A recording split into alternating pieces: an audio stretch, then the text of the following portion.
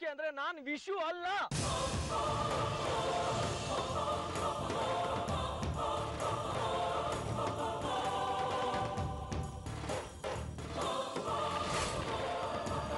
ನಾನು ಶ್ರೀ.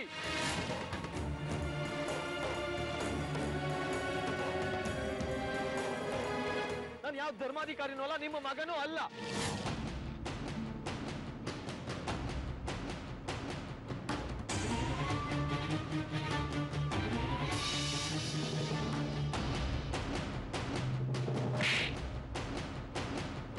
ರಾಧಿಕಾ ಮನೆ ಬಿಟ್ಟು ಹೋದ್ಲು ಅಂತ ಹೆತ್ತ ತಾಯಿನ ತಾಯಿನೇ ಅಲ್ಲ ಅಂತ ಹೇಳ್ತಿದ್ಯಲ್ಲೋ, ಏನಾಗಿದೆ ನಿನಗೆ?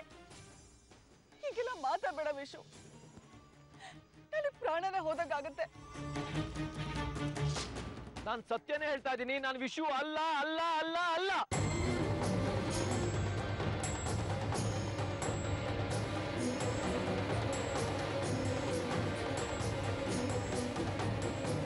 ನಾನು ಶ್ರೀ ಅಂತ. ನೋಡಿ, ನಾನು ನಿಮ್ ಕೈ ತುತ್ತು ತಿಂದು ಬೆಳೆದೇ ಇಲ್ಲ. ನಾನು ನಿಮ್ ಜೋಗಳನ್ನ ಕೇಳಿ ಮಲಿಗೆ ಇಲ್ಲ. ನಾನು ನಿಮ್ ಮಗ ಅಲ್ವೇ ಅಲ್ಲ.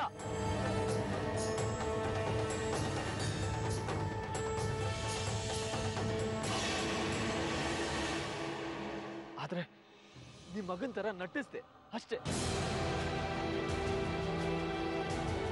ನೋಡಿ ಅಮ್ಮ, ನಿಮ್ ಹೃದಯನ ಒಂದ್ಸರಿ ಕೇಳಿ ನೋಡಿ, ನಾನು ನಿಮ್ ಮಗನ ಅಂತ. ಕೆಲವೊಂದು ಸತ್ಯಗಳು ವಿಷ ತರ ಅಮ್ಮ, ಮನ್ಸನ್ನ ನೋಯ್ಸತ್ತೆ, ಪ್ರಾಣನ ಹಿಂಡ್ಬಿಡತ್ತೆ.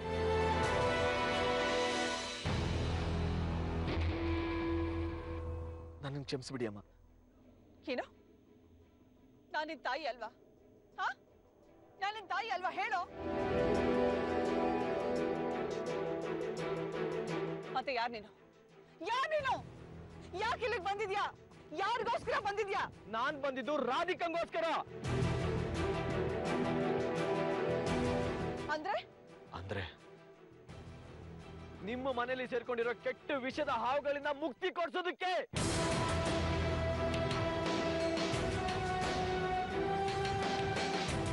ಅರ್ಥ ಆಗ್ಲಿಲ್ಲ ಅಲ್ವಾ? ತಮ್ಮ ಸ್ವಾರ್ಥಕ್ಕೋಸ್ಕರ ಈ ಶಾರದಾ ಈ ಶಾಂತನು ಸಂಚು ಮಾಡಿ ದೇವ್ರಂತ ನಿಮ್ಮ ಮಗ ವಿಷುನ ಪ್ರಪಾತಕ್ಕೆ ತಳ್ಳಿಬಿಟ್ರು.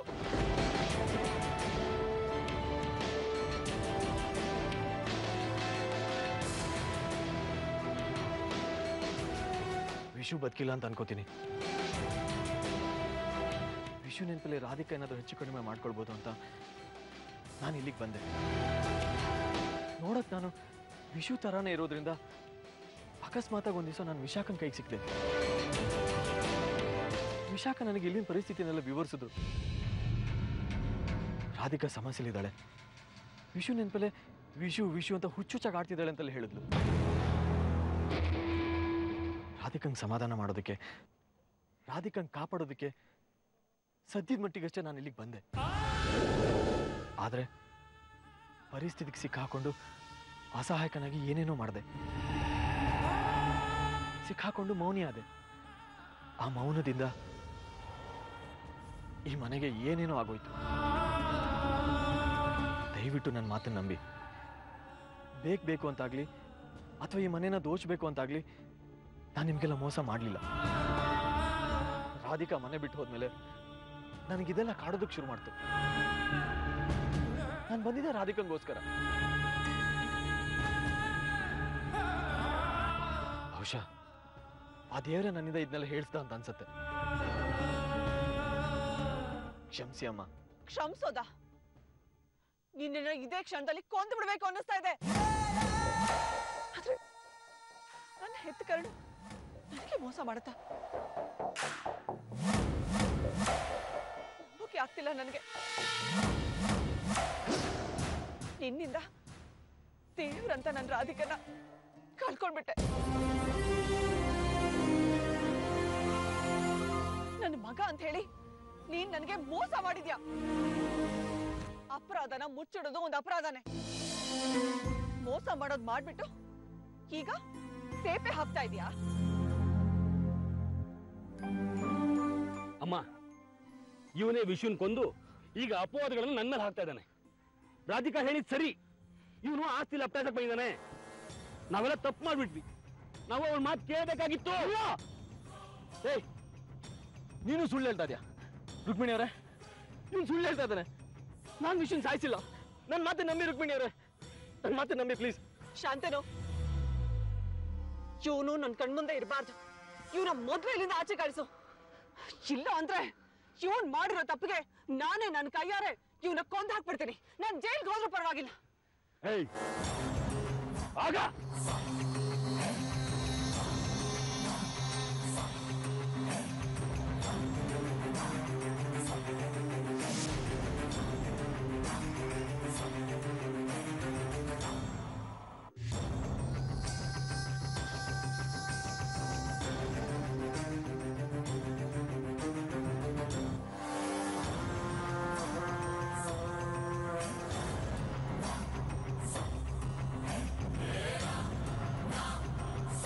ಕೊಂದ್ಬಿಡಿ ಅಮ್ಮ, ಕೊಂದ್ಬಿಡಿ.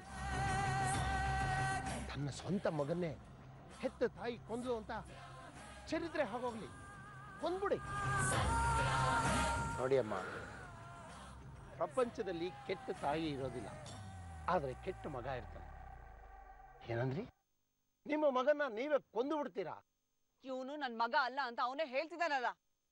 ಅಮ್ಮ, ಸತ್ಯ ಏನು ಅಂತ ಇವನು ಗೊತ್ತಿಲ್ಲ.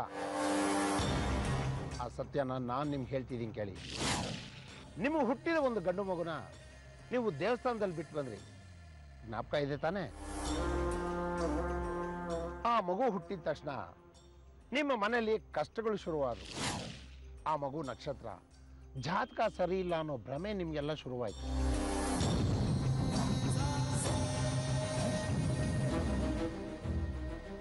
ಆ ಮಗು ಮನೆಯಲ್ಲೇ ಇದ್ರೆ ಆದಷ್ಟು ಬೇಗ ನಿಮ್ಮ ಯಜಮಾನರು ತೀರ್ಕೋತಾರೆ ಅಂತ ಯಾವುದೋ ಒಬ್ಬ ಜ್ಯೋತಿಷಿ ಹೇಳಿದ್ರು.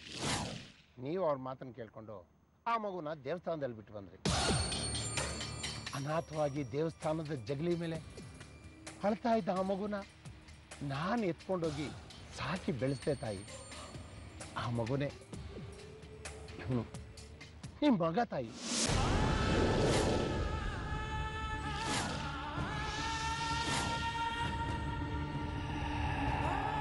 ಇವ್ರ ತಂದೆ ಜಗನ್ನಾಥ್ ಭಾರದ್ವಾಜ್. ಇವತ್ತಿಗೆ ನನ್ನ ಹೆಗಲ್ ಮೇಲೆ ಇದ್ದಿದ್ದ ಭಾರ ಇಳಿತು.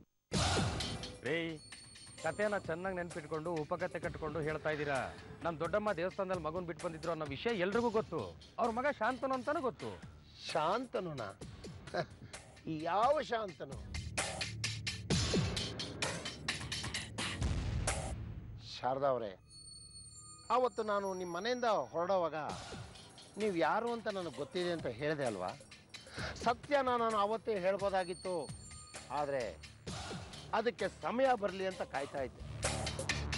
ಆದರೆ ಈ ಶಾರದಾ ನೈವಂಚಿಕೆ ತಾಯಿ ನಂಬಿಸಿ ಕತ್ಕೊಯ್ದು ಬಿಡ್ತಾರೆ. ನಿಮ್ಮ ಮನೆ ಮೇಲಿನ ದ್ವೇಷದಿಂದ ಇವರು ತನ್ನ ಮಗನ್ನ ನಿಮ್ಮ ಮಗ ಅಂತ ಹೇಳಿ ಕರ್ಕೊಂಡ್ಬಂದು ನಿಮ್ಮನ್ನೆಲ್ಲ ನಂಬಿಸಿದ್ದಾರೆ.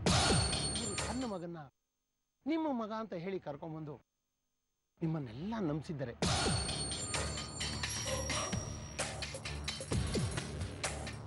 ನೋಡಿ ತಾಯಿ, ಇಷ್ಟೊತ್ತು ನಾನು ಹೇಳಿದ್ದೆಲ್ಲ ಸತ್ಯ. ಬೇಕಾದ್ರೆ ಯಾವ ದೇವ್ರ ಮೇಲೆ ಬೇಕಾದ್ರೂ ಪ್ರಮಾಣ ಮಾಡಿ ಹೇಳ್ತೀನಿ. ನಾನು ಹೇಳಿದ್ದು ಸತ್ಯನ ಅಲ್ವಾ ಅಂತ ಬೇಕಾದ್ರೆ ನೀವೇ ಅವರನ್ನು ಕೇಳಿ.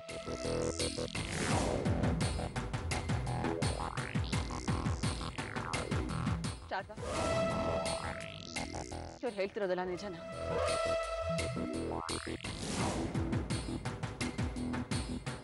ಇವ್ರು ಹೇಳ್ತಿರೋದು ನಿಜನಾ? ಹೇಳು.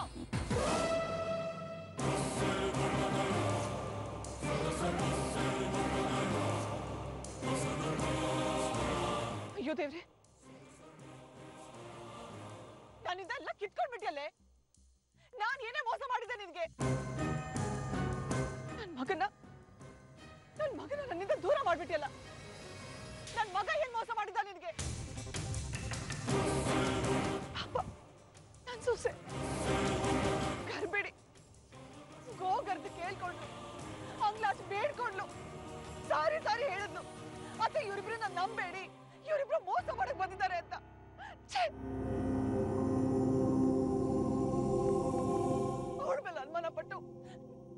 ಸುಮ್ಮನೆ ನಾವು ನಮ್ಮದಲ್ಲೇ.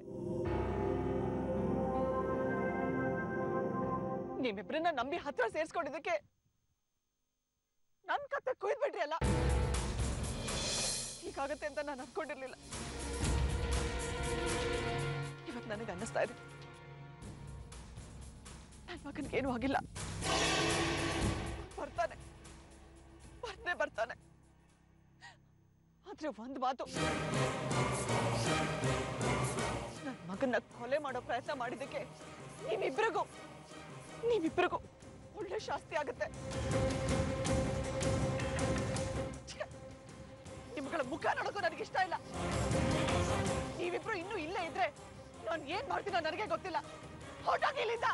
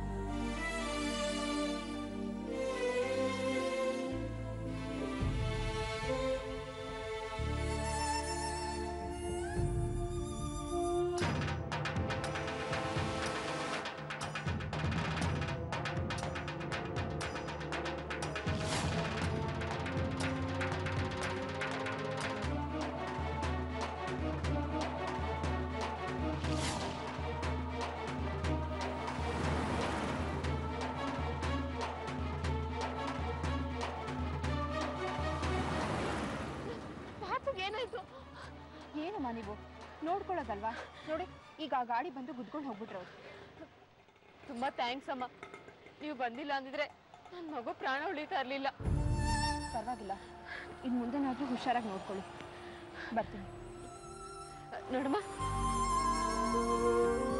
ನಿಮ್ದು ಯಾವ ಊರು? ಎಲ್ಲಿಗೆ ಹೋಗ್ತಾ ಇದ್ದೀರಾ? ಸರಿ, ನಮ್ಮ ಮನೆ ಇಲ್ಲೇ ಹತ್ರದಲ್ಲೇ. ಬಂದು ಅರ್ಶನ ಕುಂಕುಮ ತಗೊಂಡೋಗಿ. ಬೇಡ, ಪರವಾಗಿಲ್ಲ, ನಾನು ಹೋಗ್ತೀನಿ. ನೋಡಿ, ನೀವು ನನ್ನ ಮಗು ಪ್ರಾಣ ಉಳಿಸಿದ್ದೀರಾ. ಸಂಜೆ ಟೈಮು ಮುತ್ತೈದೆ ಅರ್ಶನ ಕುಂಕುಮ ಬೇಡ ಅನ್ಬಾರ್ದು. ನಮ್ಮ ಮನೆ ಇಲ್ಲೇ ಹತ್ರದಲ್ಲೇ, ಒಂದು 5 ನಿಮಿಷ ಬಂದು ಹೋಗಮ್ಮ. ಅದು ಹಾಗಲ್ಲ. ಬೇಡ ಅನ್ಬೇಡಮ್ಮ, ಬಾ.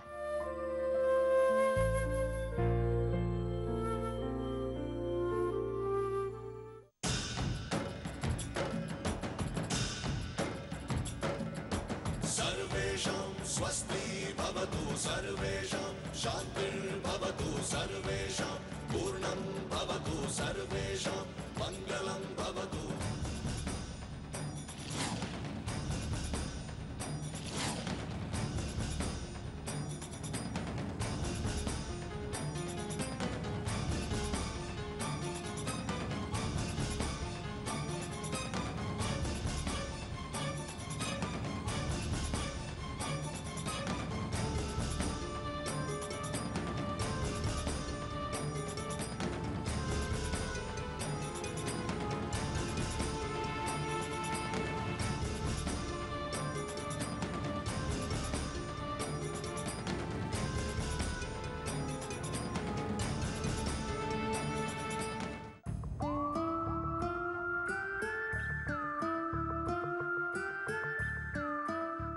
ಬನ್ನಿ, ಇದೇ ನಮ್ಮ ಮನೆ. ಬನ್ನಿ.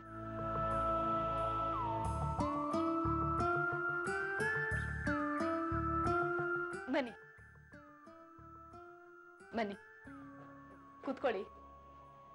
ಪರವಾಗಿಲ್ಲ, ಕೂತ್ಕೊಳ್ಳಿ.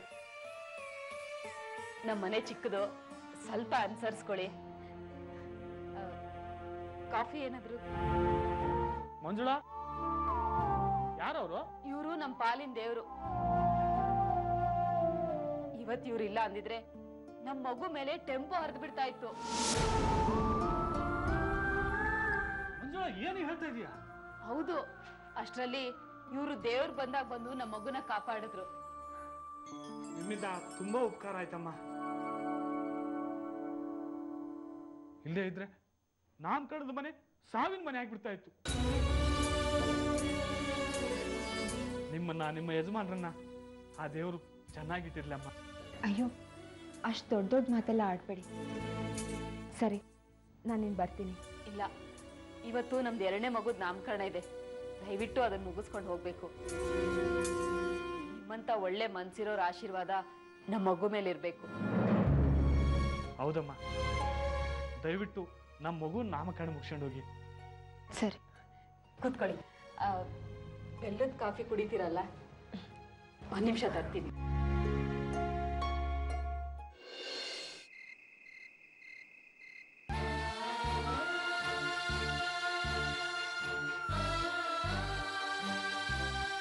ಯಾಕ್ರಿ ಹೀಗೆ ಮಾಡಿದ್ರಿ? ಯಾಕೆ ನಾನು ಹೇಳಿದ್ದಕ್ಕೆಲ್ಲ ತಲೆ ಹಾಡಿಸ್ಬಿಟ್ರಿ? ಒಂದು ಮಾತು, ಒಂದೇ ಒಂದು ಮಾತು ಇಲ್ಲ ಅಂದ್ಬಿಡಿ. ನೀನ್ ಮಾಡ್ತಿರೋದು ಸರಿಯಲ್ಲ ಅಂತ ಹೇಳಿದಿದ್ರೆ ಇವತ್ತು ನಮ್ಗೆ ಇಂಥ ಪರಿಸ್ಥಿತಿ ಬರ್ತಿರ್ಲಿಲ್ಲ.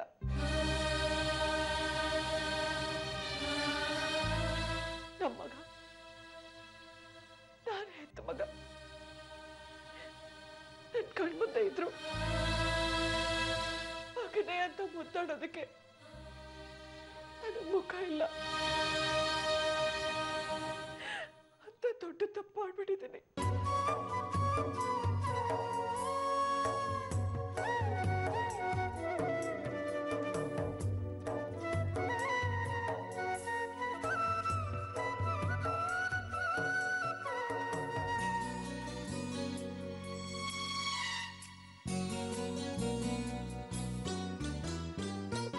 ನನ್ನನ್ನ ಕ್ಷಮಿಸ್ತೀಯ ಮಗನೇ? ಅಯ್ಯೋ, ಏನ್ ಮಾಡ್ತಾ ಇದ್ದೀರಾ? ದೊಡ್ಡವರು ಚಿಕ್ಕವರಿಗೆ ಕೈ ಮುಗಿದ್ರೆ ಚಿಕ್ಕವರ ಆಯುಸ್ಸು ಕಡಿಮೆ ಆಗತ್ತಂತೆ. ನೋಡಿ, ಈಗ ತಾನೇ ನನ್ನನ್ನು ಹೆತ್ತೋಳು ನನಗೆ ಸಿಕ್ಕಿದ್ದಾಳೆ. ನೀವು ಹೀಗೆಲ್ಲ ಮಾಡಿದ್ರೆ ನಾನು ವಾಪಸ್ ಹೋಗ್ಬಿಡ್ತೀನಿ ಅಷ್ಟೆ. ನೋಡಿ, ನನಗೆ ನಿಮ್ಮಿಂದ ತಪ್ಪಾಗಿದೆ ಅಂತ ನನಗೆ ಅನಿಸ್ತಾ ಇಲ್ಲ. ನೀವು ಮೋಸ ಹೋಗಿದ್ದೀರಾ ಅಷ್ಟೇ. ನಾನು ಯಾವ ಸೀಮೆ ದೊಡ್ಡೋಳು? ಚಿಕ್ಕವನ್ ಮುಂದೆ ನಾನು ಚಿಕ್ಕವಳಾಗ್ಬಿಟ್ಟಿದ್ದೀನಿ. ಬೆಕ್ಕಿ ಬಿತ್ತು ನನ್ನ ಜನ್ಮಕ್ಕೆ. ಮನೆ ಕಟ್ಟುವಾಗ ವಾಸ್ತು ಹೀಗೆ ಇರ್ಬೇಕು, ಹಾಗೆ ಇರ್ಬೇಕು, ದೇವ್ ಮೂಲೆನಲ್ಲೇ ದೇವ್ರ ಮನೆ ಬರ್ಬೇಕು ಅಂತ ನಿಮ್ಮಪ್ಪನ ಹತ್ರ ಹಠ ಮಾಡ್ತಾ ಇದ್ದೆ. ಆದ್ರೆ ಅದೆಲ್ಲ ತಪ್ಪು, ಅದೆಲ್ಲ ಮೂಢನಂಬಿಕೆ ಅಂತ ಈಗ ನಂಗೆ ಅರ್ಥ ಆಗ್ತಾ ಇದೆ. ನೀನು ಹುಟ್ಟಿದಾಗ ನಿನ್ ಜಾತಕದಲ್ಲಿ ದೋಷ ಇದೆ, ನೀನಿದ್ರೆ ಮನೆಗೆ ಒಳ್ಳೇದಾಗಲ್ಲ ಅಂತ ಯಾರೋ ಹೇಳಿದನ್ನ ಕೇಳ್ಕೊಂಡು ಎಳೆ ಕೋಸಾಗಿದ್ದ ನಿನ್ನ ಆ ನಡು ರಾತ್ರಿನಲ್ಲಿ ಕರುಣೆ ಇಲ್ಲದೆ ಯಾವುದೋ ದೇವಸ್ಥಾನದಲ್ಲಿ ಬಿಟ್ಟು ಬಂದ್ಬಿಟ್ಟೆ. ಇವತ್ತು ಅಷ್ಟೊಂದು ಪ್ರೀತಿಯಿಂದ ಸೊಸೆನ್ ಮಾಡ್ಕೊಂಡು ಬಂದ ರಾಧಿಕನ್ನ ಕಳ್ಕೊಂಡ್ಬಿಟ್ಟೆ. ಈ ಎಲ್ಲ ದುರಂತಗಳಿಗೆ ನಾನೇ ಕಾರಣ, ನೀವುಗಳಲ್ಲ. ಚಿನ್ನದಂತ ಮಗ ಕೊಡು, ಬಂಗಾರದಂತ ಸೊಸೆ ಕೊಡು ಅಂತ ದೇವ್ರ ಹತ್ರ ಬೇಡ್ಕೊಳ್ಳೋದು ದೊಡ್ಡ ವಿಷಯ ಅಲ್ಲ.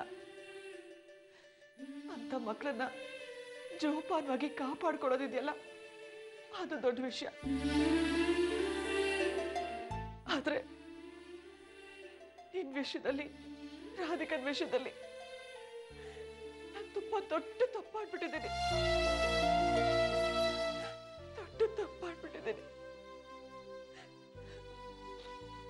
ನನ್ನ ದಯವಿಟ್ಟು ಕ್ಷಮಿಸ್ತೀಯ? ಪಾಪ ನನ್ನ ಸೊಸೆ ಎಲ್ಲಿದ್ದಾಳೋ, ಏನ್ ಮಾಡ್ತಿದ್ದಾಳೋ ಹೊತ್ತು ಗೊತ್ತಿಲ್ಲ.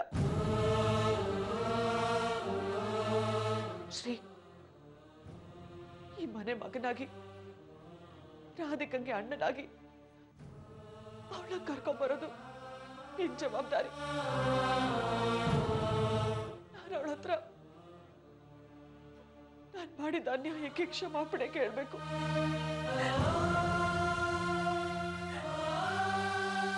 ನೀವು ಅಳ್ಬೇಡಿ. ನೀವು ಅಳೋದನ್ನ ನನ್ನ ಕೈಯಲ್ಲಿ ನೋಡೋಕ್ಕಾಗಲ್ಲ. ಹಣೆ ಬರೋ ಹೇಗೋ ಹಾಗೆ ನಮ್ಮ ಜೀವನ. ನಿಮ್ಮನ್ನು ನಂಬಿಸಿ ಮೋಸ ಮಾಡಿ ನಿಮ್ಮ ಕೈಯಿಂದ ಮೋಸ ಮಾಡಿಸಿ ಲಾಭ ತಗೊಳ್ಳೋಂಥ ಕಾಲ ಹೊರಟೋಯ್ತು. ನೋಡಿ, ನಾನು ನಿಮ್ಮ ಮಗನಿಗೆ ಪ್ರಮಾಣ ಮಾಡ್ತಾ ಇದ್ದೀನಿ. ನಾನಿದ್ದೀನಿ ನಿಮ್ಮ ಪಾಲಿಗೆ. ಎಲ್ಲ ಸರಿ ಹೋಗುತ್ತೆ. ತಾಯಿ ಋಣನ ತೀರಿಸೋದಕ್ಕೆ ಆ ದೇವ್ರು ನನಗೊಂದು ಅವಕಾಶ ಕೊಟ್ಟಿದ್ದಾನೆ ಅಂತ ನಾನು ಅನ್ಕೋತೀನಿ. ರಾಧಿಕಾ ಎಲ್ಲೇ ಇದ್ರು ನಾನು ಅವ್ರನ್ನ ಹುಡ್ಕೊಂಡು ಕರ್ಕೊಂಡ್ಬರ್ತೀನಿ. ವಿಷುನೂ ಅಷ್ಟೇ, ಬದುಕಿರ್ತಾರೆ, ಅವ್ರನ್ನೂ ನಾನು ಕರ್ಕೊಂಡ್ಬರ್ತೀನಿ. ಇದು ನಾನು ನಿಮಗೆ ಕೊಡ್ತಿರೋ ಮಾತು ಅಮ್ಮ.